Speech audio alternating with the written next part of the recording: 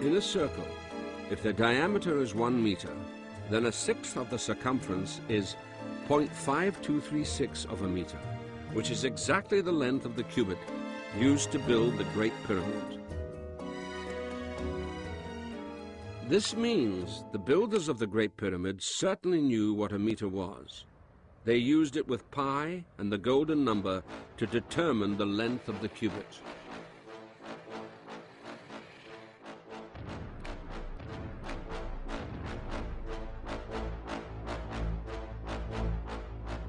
But the mysteries don't end there.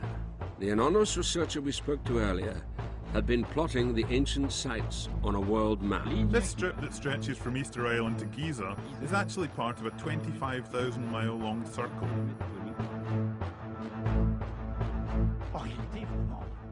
In reality, of course, there are no long-distance connections across light years.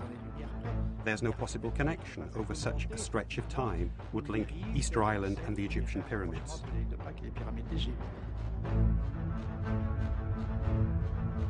This 100-kilometer wide circle goes through many significant ancient sites across the globe.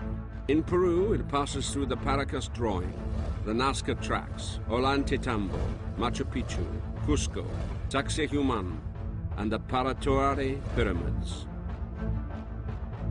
In Africa, it crosses Mali and the mysterious Dogon lands, where they knew the stars Sirius B and C before any astronomers. Algeria and the Tassili Nijar, with its painted Martian god. In Egypt, it goes through the Siwa Oasis and its Zeus Ammon temple, and through the Great Pyramid at Giza. Next, it crosses Petra,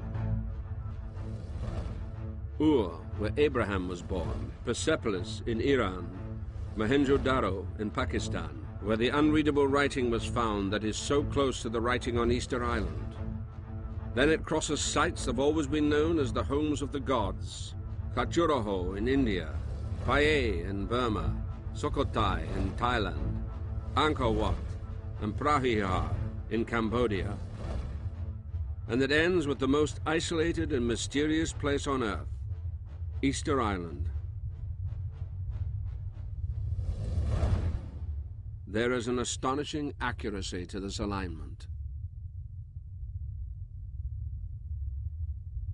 Although many of these sites date from different times, most were built on the ruins of more ancient sacred sites. At some remote point in the past, someone had built a series of sacred sites on this line, circling the globe. The circle was as long as the equator, but the mystery doesn't end there. If we take this circle as an equator, then its north pole will be located here, and the triangle formed by this point, Nazca and Giza, exactly matches the shape of the Great Pyramid. The distance between Nazca and Giza equals the distance between Teotihuacan and Giza. The same is true of the distance between Angkor Wat and Nazca, and between Mohenjo-Daro and Easter Island. The distance between Easter Island and Giza is 10,000 times the golden number.